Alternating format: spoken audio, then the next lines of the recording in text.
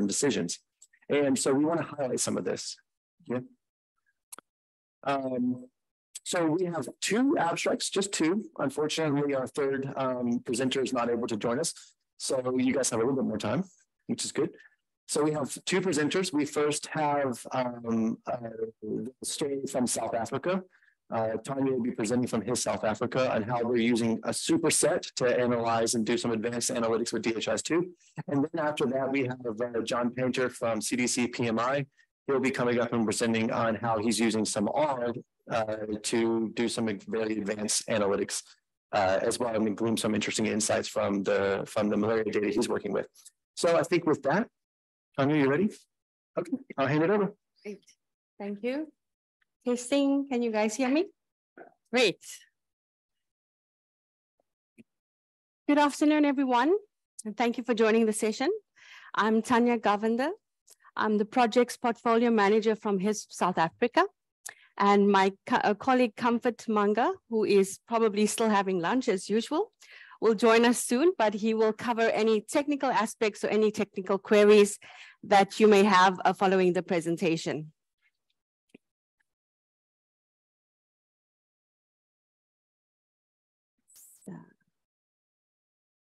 All right. So for today's presentation, I will be taking you through the use case.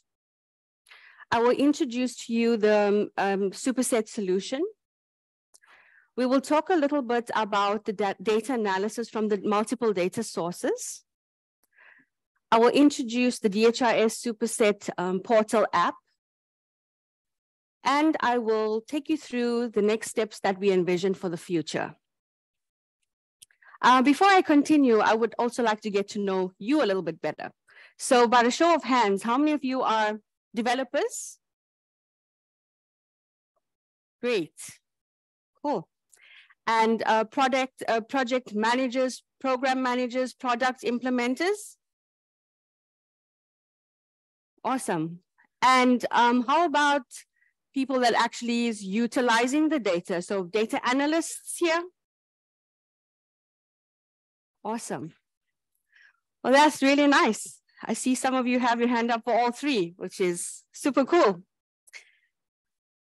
So welcome to the session. I hope that you will find it quite interesting. So for a use case, while we were implementing a project in South Africa, we were actually faced with a challenge regarding reporting limitations. We knew what we wanted, right? We wanted to have reporting from multiple data sources with different data models. We needed to expand on the visualization capabilities, and we knew that we needed a business intelligence tool to do that. We wanted to analyze existing DHIS2 data together with non-DHIS2 data. We were quite aware of the licensing costs and the cost of ownership. We also still wanted to utilize the existing DHIS2 systems, but we needed a tool that would complement that technology. So what did we do? And you're also aware that we collect all sorts of different data from different sources. And the need to actually bring that together, analyze and present that from a central point without having to reinvent the wheel actually presented this interesting opportunity to the team.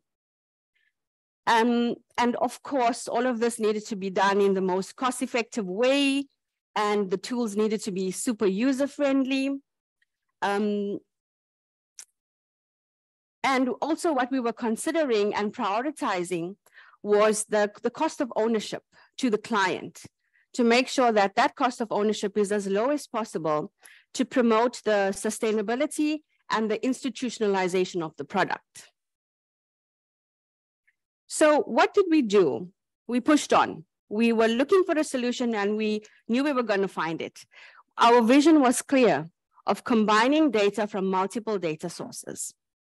We knew that business intelligence tools would provide the technology to combine multiple data sources and enable a single point of advanced analytics. And we were aware that proprietary business intelligence tools does carry quite a heavy licensing fees. So we had to make it cost-effective and sustainable for implementation. With all of this information in mind, HISP South Africa then embarked on a process of setting up the Apache Superset as a business intelligence tool. So why Apache Superset? And apologies for the headings of my slides. I think it doesn't recognize this font. So why is Apache Superset? One, it's free and open source, so we didn't have to be too concerned about the licensing fees. Two, it has an awesome interactive filtering capability, so the user could actually interact with the data. It has wide SQL database support. So this enables us to handle and integrate multiple source configurations from different sources.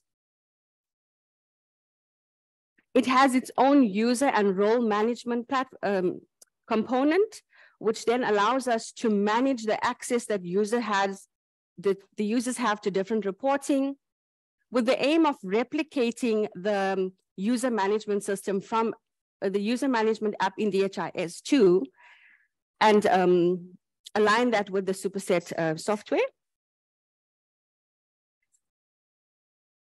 The reports are easy to share and that they can be downloadable and they can be shared on the multiple communication platforms.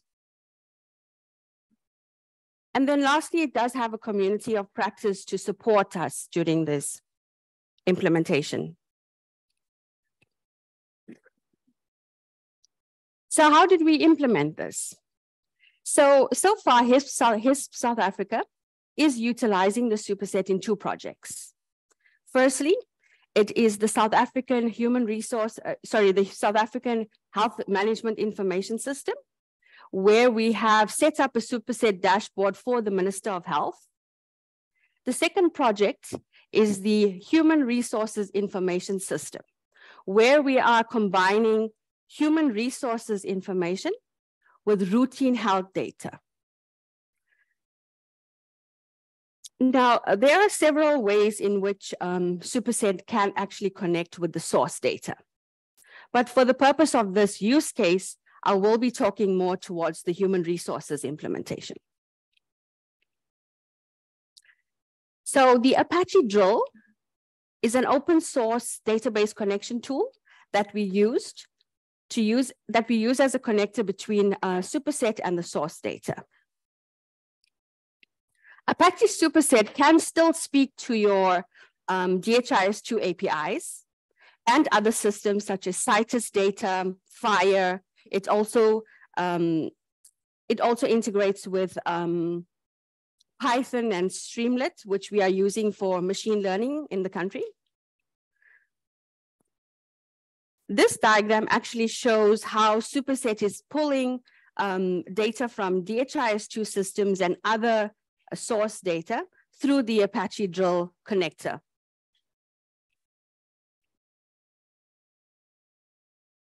So all of the data that you are looking for is actually pulled into the Superset platform.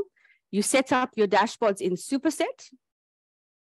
And what is really cool and what we're so excited to share with you today is actually the DHIS2 Superset portal app. This app allows you to communicate and to interact with the dashboards that have been set up in the Superset. So now that we've implemented, what does the solution now allow us to do? What are the benefits that we are seeing and how are we utilizing it?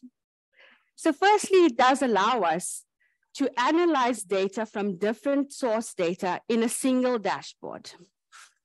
It provides more visualization capabilities that is currently not possible in DHIS2. It is fast, it is lightweight, it is intuitive, it has loads of analysis and visualization capabilities.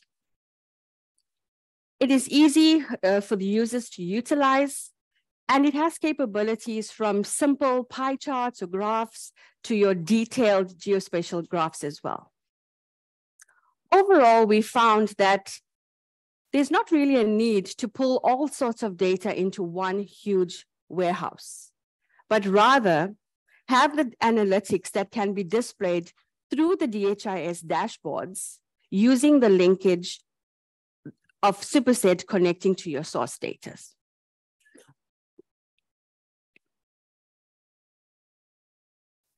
This is the Superset dashboard and why we would recommend for you to use it.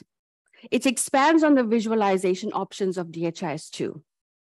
It allows the user to actually interact with the Superset dashboards that have been created through the DHIS platform. You only need a super user to be able to set up the dashboards in Superset and then share those dashboards with the user through the user management roles and groups in DHIS.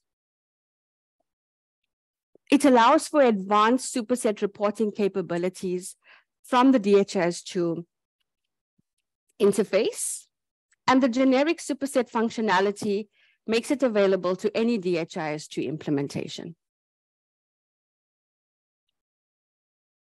So what are the next steps that we envision for the future? DHIS2 has a user management app, and Superset has a module for user management as well. So we are currently looking at aligning the user access in DHIS2 and Superset for the seamless integration of user management. Secondly, the Superset app is generic and can be plugged into a Superset installation with the documentation available for the implementation of the Apache drill. The portal can benefit lots of DHIS communities, and the app will be submitted to the DHIS2 App Hub for your consumption. We would also like to expand the Superset app to different projects that we are implementing in South Africa. The successful implementation of Superset will be expanded to other projects and bring business intelligence and DHIS, combining business analytics, data mining, data visualizations, best practices, and more data-driven decision-making, creating better lives for all.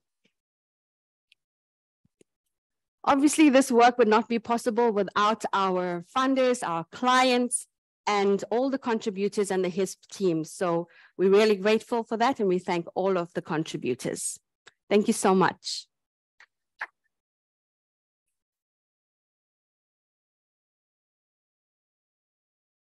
We can take a few minutes for questions.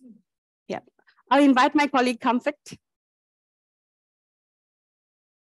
Yep, please.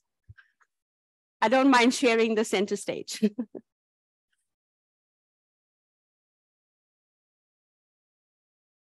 Let me hand this over to you, Comfort. So if someone asks a question, just repeat the question for everybody online. Okay.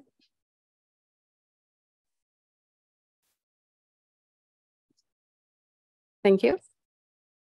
You know, one of the really cool things about this is everybody's always saying, we can't make this chart in DHIS2 because you want something like a box and whisker, windrows, like these really advanced charts.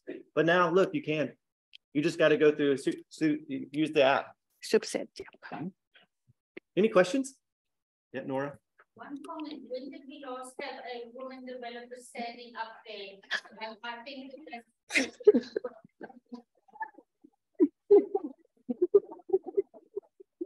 Thank you. Thank you, Nora. Sorry, you have to say why we were applauding. Oh, For everyone online.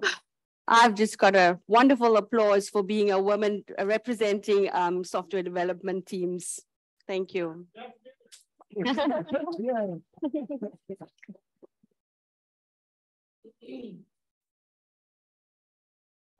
Any other questions? Are you excited about the app?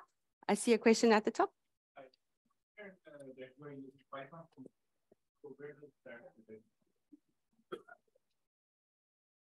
Okay. The question is, I mentioned that we're using Python for machine learning, and how does that fit into the presentation? So I was saying that the superset has capabilities to connect with DHIS2 API as well as other systems. So other systems including FHIR, other systems including the CITES data. Also, it can connect with applications such as Python and Streamlit, which we are using for machine learning. Is that correct? Yes, yeah. In addition, Superset was developed in Python. So for configuration and other things, I mean, you need a bit of Python to do that. Yeah. Okay. Yeah, just curious, what Python tools Streamlit for visualization?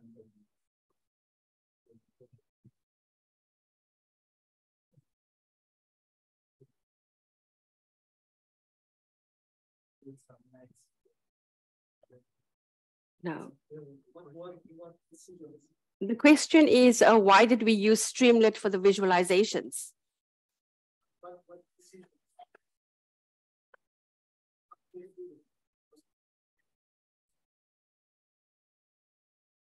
Oh, why did we not use Streamlit, but rather use Superset? Yeah. I mean, when we started like with this work, we looked at Power BI, but we had an issue, I mean, with licensing, right? And then even publishing the dashboards. And then, so we wanted, as Tanya's, like one of the slides, I mean, she was explaining the reasons why we went for Superset, like costs and all of those things, right? And we're looking for BI too. So we found Superset and then we tested it out. And yeah, and I think Streamlit is not really, I have little knowledge of it, but I don't think it's a BI tool, right? You can do like visualizations and things for your machine learning stuff, but it's not really a BI tool. So we need a BI tool to expand on what we already had on DHIS2. And for the HRIS use case, we needed data from multiple sources, and it was allowing us to, Superset was allowing us to make those connections, and also to make the same visualizations available on DHIS2. So yeah. There was a question online. When will your app be on the App Hub? Okay. We are aiming to have it on the App Hub, by before end of the year, because we've just sort of put everything together now, and it's coming together very well. So hopefully by end of the year, we'll have it in the App Hub. Okay. Yeah. If not sooner. Yeah. If not sooner. Thank you. There was another question. Oh, okay. Go ahead.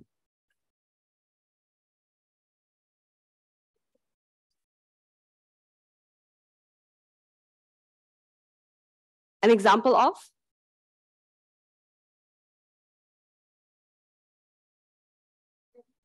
Oh, don't have a online. What's the question?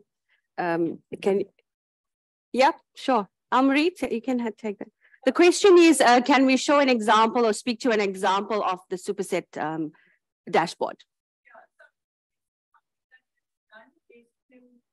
Look at HIV cases and how many staff are, how many nurses or doctors from our HRIS system taking data from our HIV data or ARC data, how many patients are on treatment. How many staff from each, how many doctors are treating how many patients in different districts. So it's looking at equity of services. And then also we pulled out HR data and population to look at universal health coverage information. So we're doing a presentation tomorrow on that universal health coverage in the architecture section. You might be interested in that. But essentially if you're asking for an example of multiple data sources, so we pulled from the HMIS and from the HRIS multiple data, and we calculated indicators and then pushed them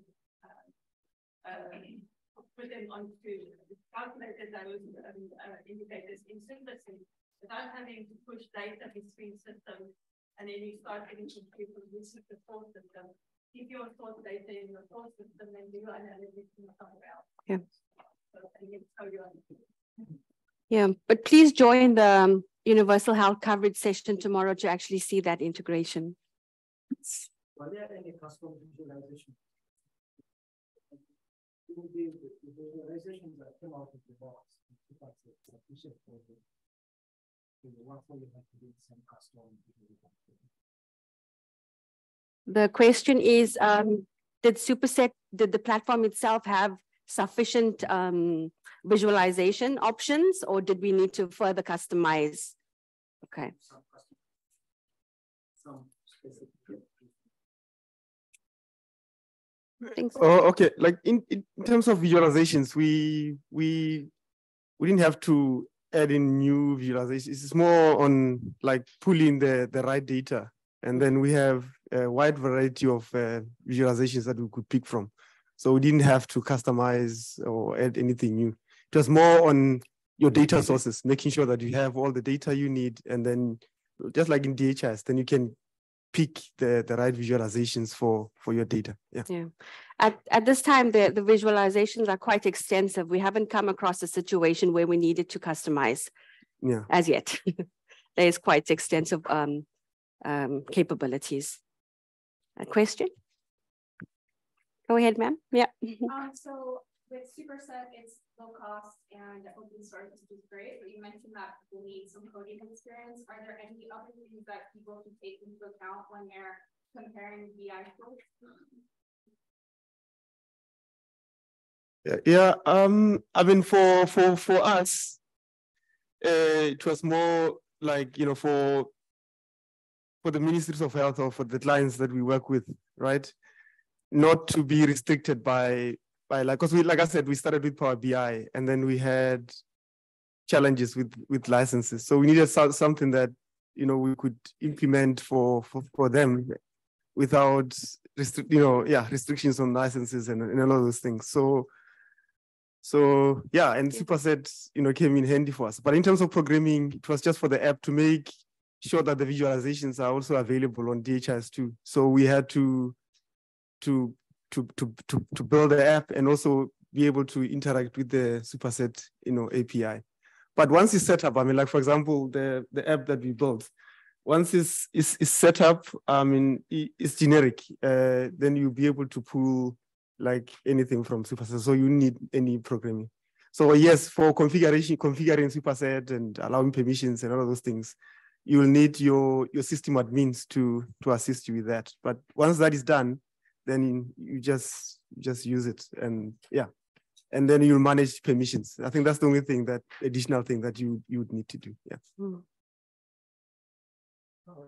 Okay, there's another question from the gentleman. Yep. Thank you.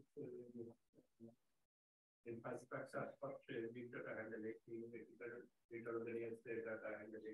infrastructure. Have you any infrastructure for distributed system as well as distributed database?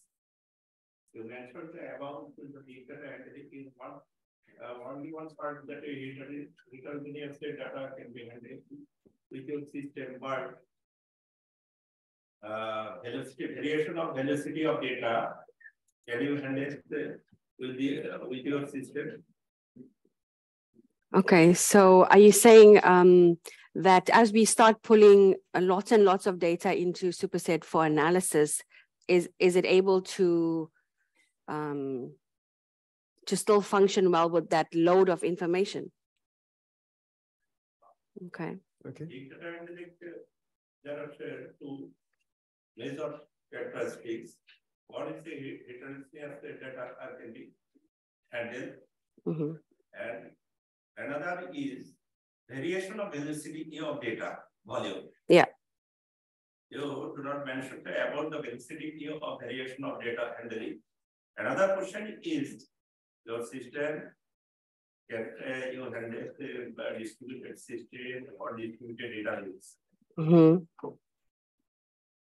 Okay, the first one, I think it's around Superset is not actually holding all the data, but it's actually pulling when needed. Yes. Yeah. For example, we have a centralized database system. Yes. Yeah. Of Yeah. the capital city, as well as we have 64 database is a 64. Yeah. This is, we need only 5 to 10%, 10% frequency hit to the centralized database for query, but 80 to 90% query is local, is in local database. So we need to put fragment database based on vertically or horizontally, and it will be distributed in different locations.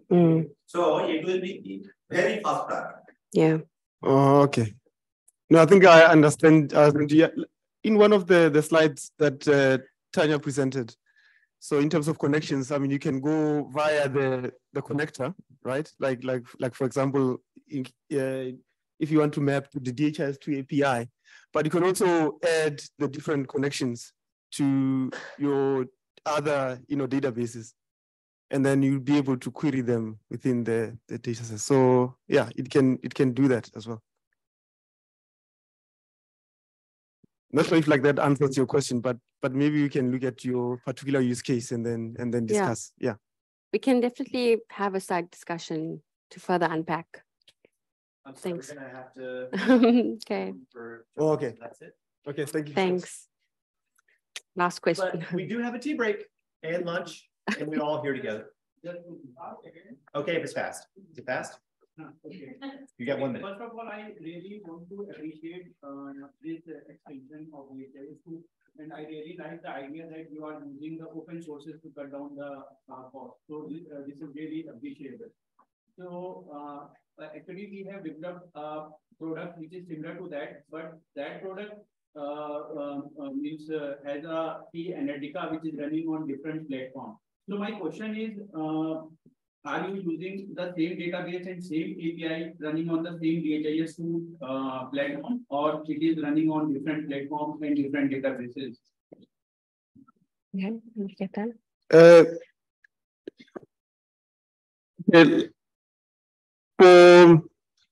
Okay, we are connecting differently, right? Like for DHIS2, then we'll have a user account, right? That's created on DHIS2, and then we map the DHIS2 API to Superset, right?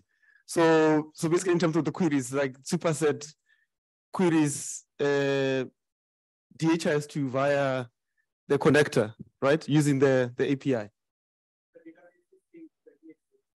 Yes. So, but it's through the API, like how the query happens. So yeah, like for example, say if you want to query maybe organizational units, like for example, right? That happens through the connector, and then you're able to put. Yes. Yes, we use that. Then when we for the portal app, so for the portal app to pull the visualizations in, then you interact with the Superset API. Yeah. Okay. Thank you very much. Thank you very much. Okay, of course. Yep.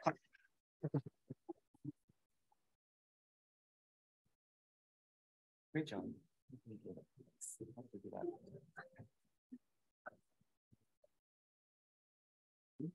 It works.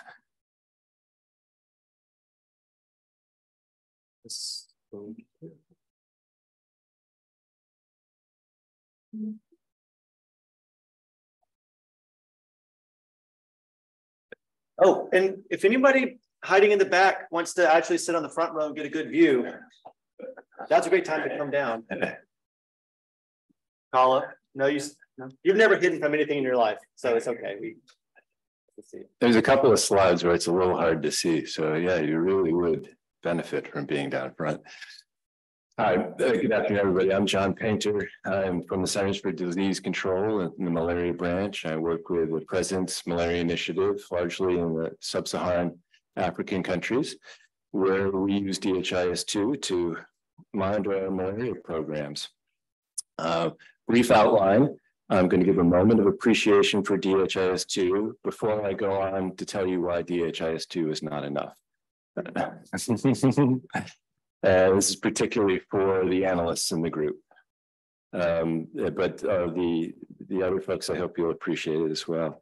And in order to provide what is at least maybe enough, we made a web-based app to help fill in some of the gaps that we see. Now, I won't be going through a live demo because at least one very wise programmer has told me that that's a bad idea. So I've got some screenshots to show you as I talk through why we do what we do. So the moment of appreciation. We go to the most hard to reach health facilities all over the world. And DHIS2 has been really impressive how it's transformed our surveillance from really unmanageable paper to analyzable digital form. It's been a game changer. Now, so it's really easy to access health facility data, but does it tell the whole story?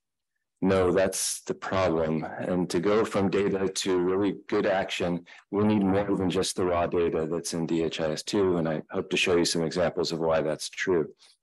Ideally, when we think about an analytic plan, it should involve documenting what data you're going to use, controlling for reporting bias, removing outliers, and then doing some statistical models to get the best idea of whether there's change, whether that change is real or just some random variation. So we've gone through a lot of code to do this, but in order to make it sort of more available to most users, we created an external app. And that has been dubbed by one of our partners, Magic Glasses. It is an intervention effectiveness and trend analysis tool. It starts, of course, with a DHIS2 instance, and then uses the API to connect to an instance of R that we run with RStudio. That instance then hosts the app that makes it visible in a browser through a Shiny application. We use the API to access the metadata, to access actual data, do the data cleaning and munging, various visualizations, and then lastly, the advanced analytics, the time series models. Okay. So here's a quick screenshot of the app. It is set up with some tabs across the top so you can go from setup to analysis in 6 pages. Okay. Starts by putting in your credentials for the instance you want to get to and a place where you want to store the data. All this is, the data is stored locally. So the first issues that we wanted to solve was finding and documenting the data that's in the DHIS2. We found that for the countries we work with, metadata is unavailable to most of the DHIS2 end users. You know, if you go to a DHIS2 demo, you see all the things an admin would see. It's great. But when you're a lowly end user, you don't see all that. Only 3 of the 11 countries that I reviewed had a metadata app that was available where they could see some of the elements. The funny thing is that's all actually available through the API. The problem is it comes in a format for most people is not readable, but we do the business of translating it into a readable form. Part of the reason for this is that we frequently find that different numbers are published for things like confirmed cases of malaria. If you go to the World Malaria Report for a country, you see one number. If you go to the country's annual report, you see one number. If you go to PMI's report, you end up with a different number because each time a different analyst has pulled the number. And naively, people say like, oh, well, I want to see what are your number of confirmed cases, but the DHIS2 instance doesn't have a variable called confirmed cases.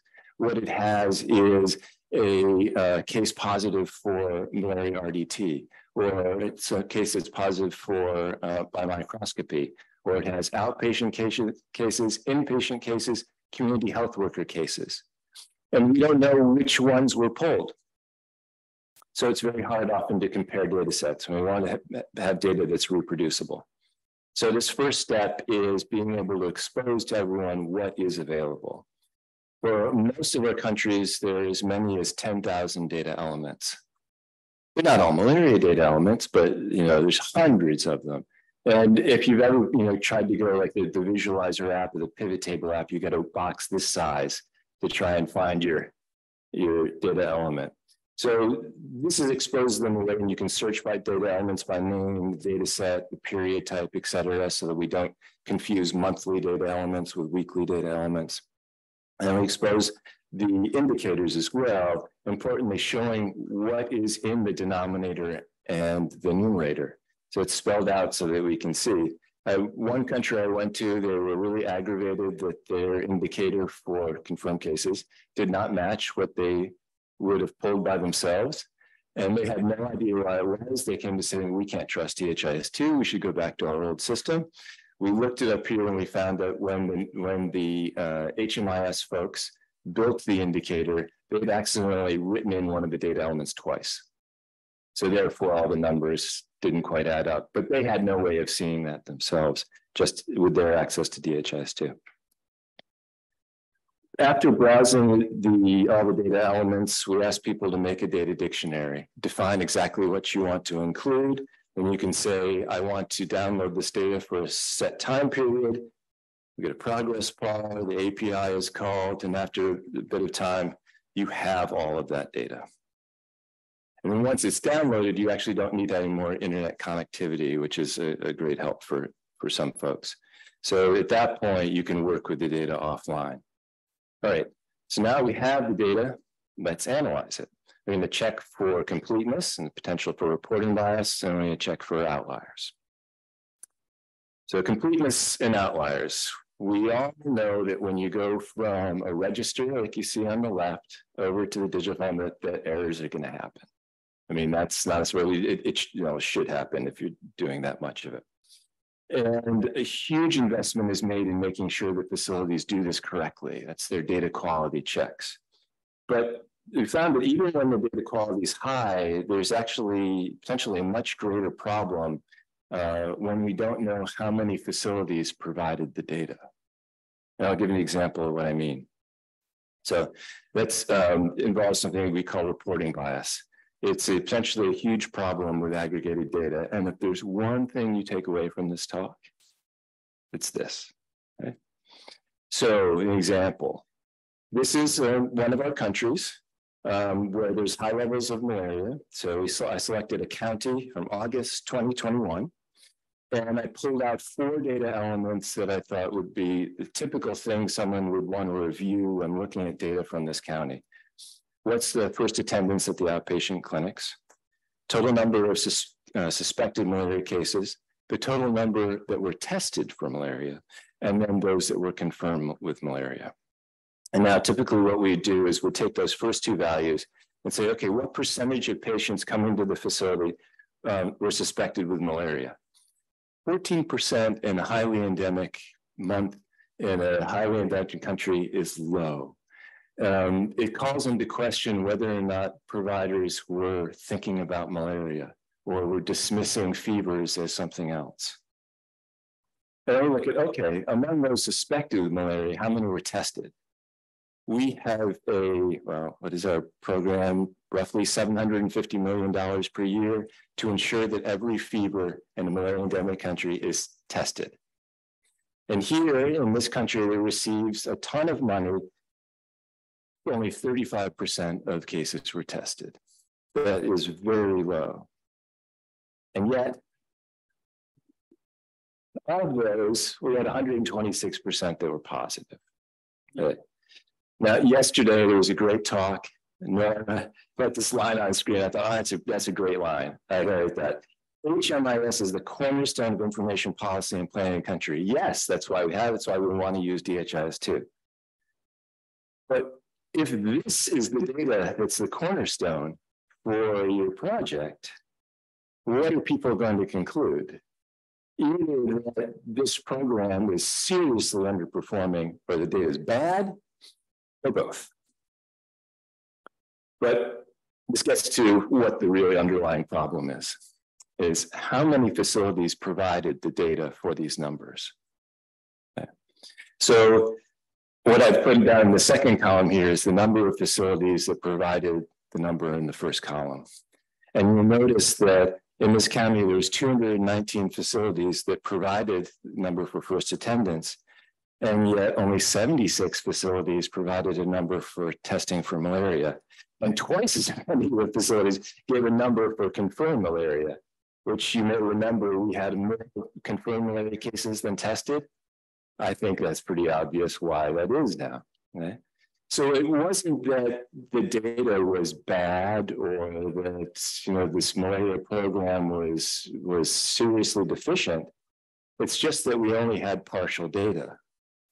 And interestingly enough, you notice how there's different numbers for each of these elements. And if I had gone to the program officer and said, well, what's the reporting rate here in this county? They'll say, oh, it's fantastic. It's actually, interestingly enough, the expected reports, there was 261, and 253 reports were received, a reporting rate of 97%. Oddly, that didn't include, all of them didn't even put down first attendance because only 219 facilities filled that in. So this reporting rate for the data set just tells you that the form was sent in. So technically they reported, but it doesn't mean that all the elements were filled in. So what we really need is not the data set reporting, but the data element reporting. So that percent reporting rate is unfortunately very deceptive. So one of the things that the Magic Glasses app does is it identifies the facilities that are consistently reporting so that we can look at the data from those facilities and not mix up those that are reporting this month and not the next month. Right? Then we find that if we restrict our analysis to these facilities, we effectively eliminate reporting bias. Now, if you do remove some facilities from your analysis, you can't do things like what's the total number of cases necessarily. But what you can get is a better sense of these ratios and trends over time. So while I was pointing out the data for 1 month, obviously an analogous problem happens when you're looking over many months. So on the left-hand side, you see a chart of the number of malaria cases over many years for the facilities that didn't report every month. And this is actually the majority of the facilities, and it gives the impression that malaria is on the rise.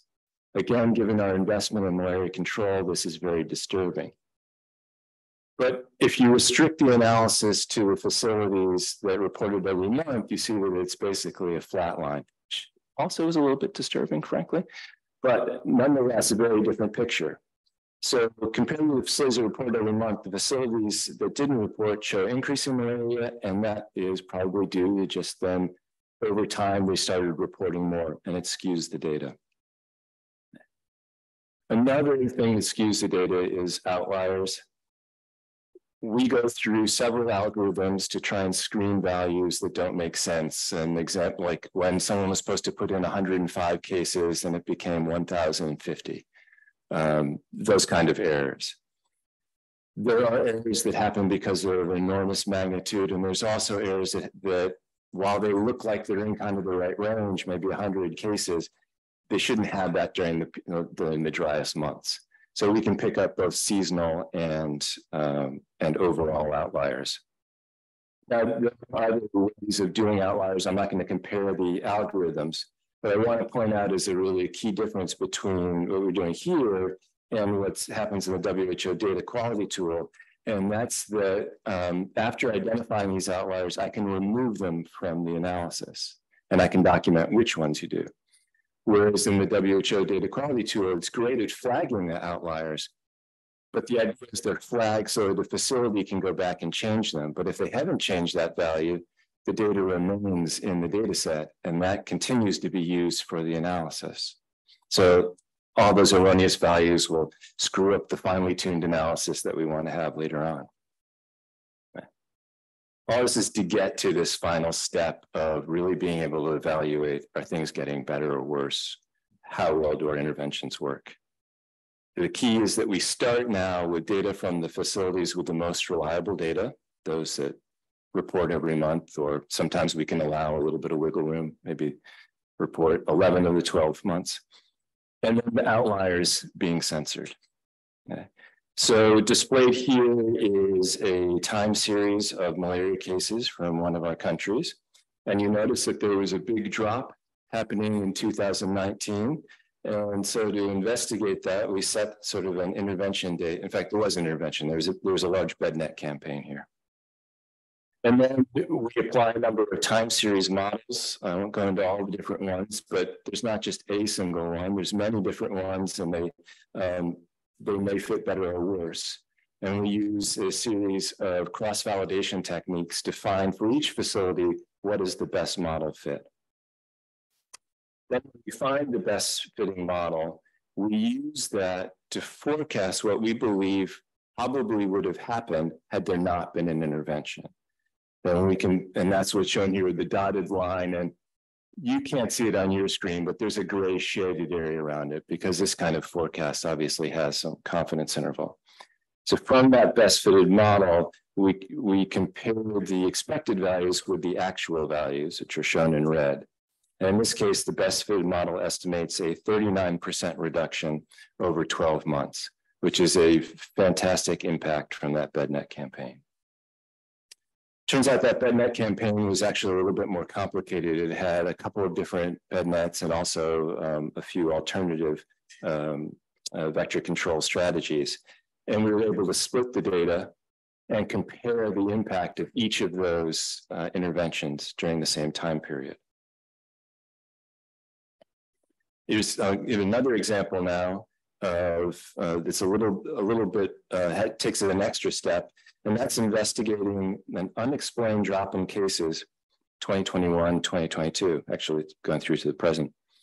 What you see here is the number of confirmed cases of malaria. I'm not documenting, it is documented exactly what data element's going at, but for the purpose of this, I'm just going to say confirmed cases of malaria.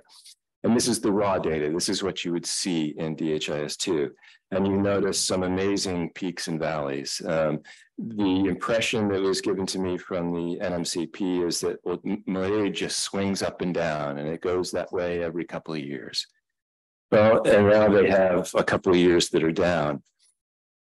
Given there was a pandemic during this time period, one of the biggest things is I was like, oh, is it possible that facilities aren't reporting anymore? That would be, that could be very problematic. So we want to know, is this decline in cases real? Is it due to a lack of reporting?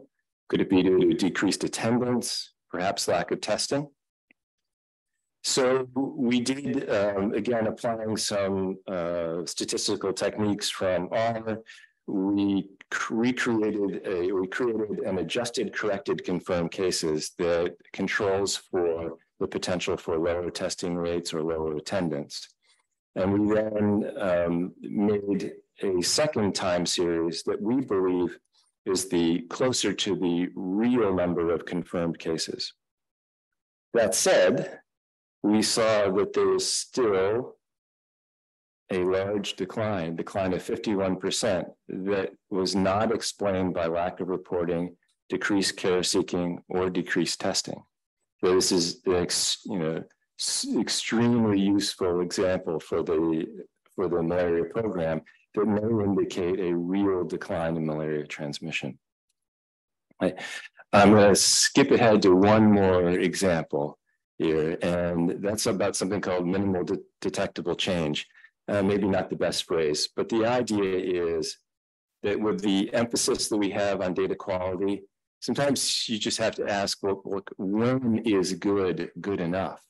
When can we always want to keep making sure facilities do well, but we often find that there's always an example of a facility that had bad data or, an outlier or something. And so it's easy to say, oh, we need to double down on data quality analysis. But you really have to ask, but when is it finally going to be good enough? And I'd say that depends on the size of the change you want to detect. So for instance, going back to the data set that I showed you earlier, the best fitting model I could find for the data, the historic data, going up to, this is 2018, had a fit that was only about 29%, meaning that if there was a change that was greater than 29% or less than 29%, I wouldn't be able to say that that was a real change and not just some random variation in the data. That means that if we had an intervention that was supposed to make a 20% impact, I don't know that I could actually detect it statistically. Similarly, if malaria cases swung up by 20%, I may not be able to say that, well, that's really important.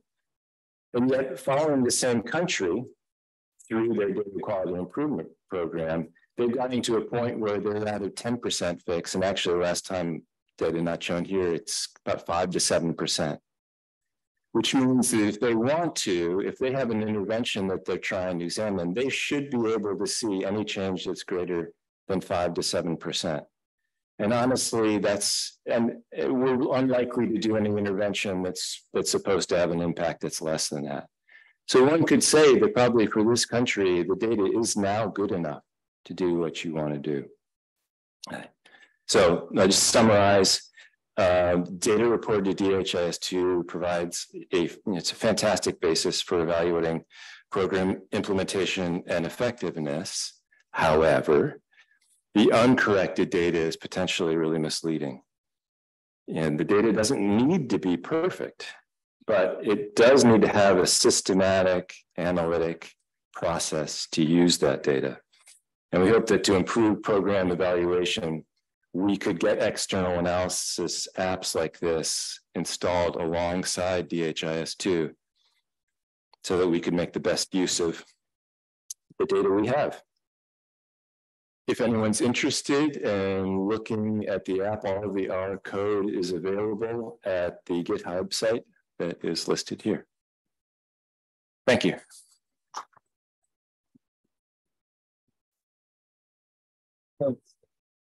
Cool.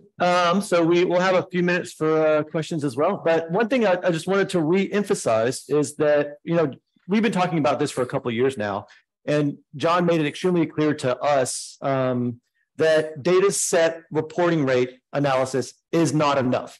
If that's all you're doing, you're not doing enough. And you have to be looking at data element reporting rates because people are cheating. They're not filling in the data sets.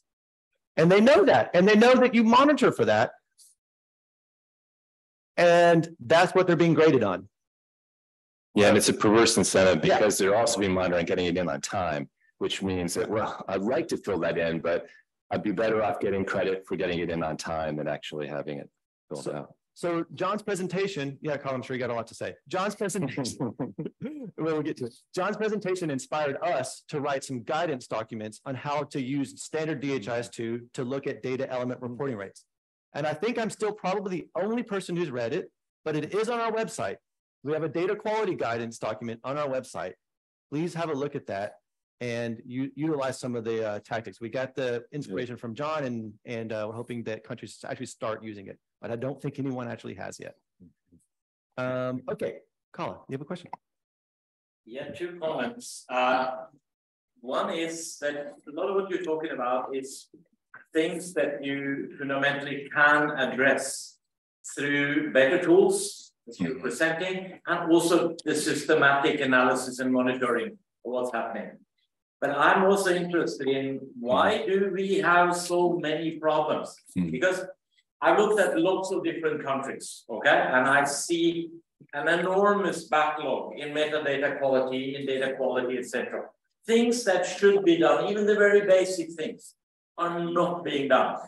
And I think analyzing why, and I would like to mention just 2 things.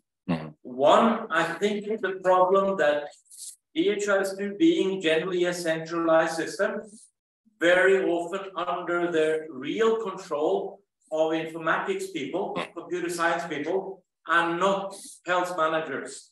It means that they simply don't see where data don't make any sense from a health and a health management perspective. And to take a practical example here, I do a lot of work in Sierra Leone, and I've been working with them for 6 years now, setting up their IDSR system, particularly the case-based IDSR system. And what I find there is that the disease surveillance managers, their thinking is still paper-based. They're thinking like forms and data being sent from site to site, instead of thinking we have a central database. Their thinking is like we exercise control through paper forms.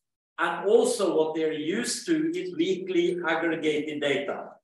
But the fact is that weekly aggregated data is only suspects, right? It's not confirmed cases.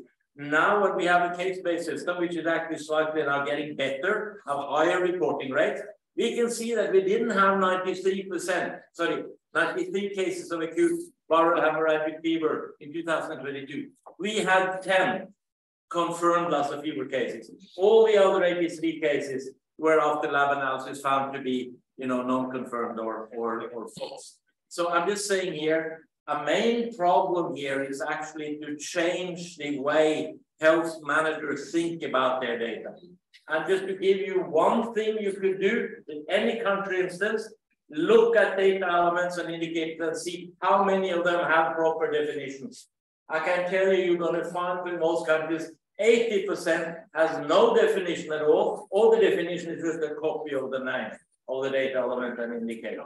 And that it reflects a fundamental problem, how managers are interacting with data and information. Yeah, those are good comments. Thank you. The name Magic Glasses came from a health manager who said, oh, she could finally see what was in the system. Yeah. Thank you. Yeah, very wise words from the father of DHIS. He wrote the original code for DHIS. Any actual questions? Yes. My question is, like you explained, when you have partially complete data, you can analyze that data. My other question is, can we use machine learning to predict the missing data? So maybe using some past data and all the multivariate correlations. Can you say that, okay, we don't have this data from this, for example, location for this period, but looking at, can we predict that what that would have been? Is that also something you tried, or do you think is important? Yeah, it's a great question, which was, can we use machine learning or other techniques to impute the missing values rather than just censor them?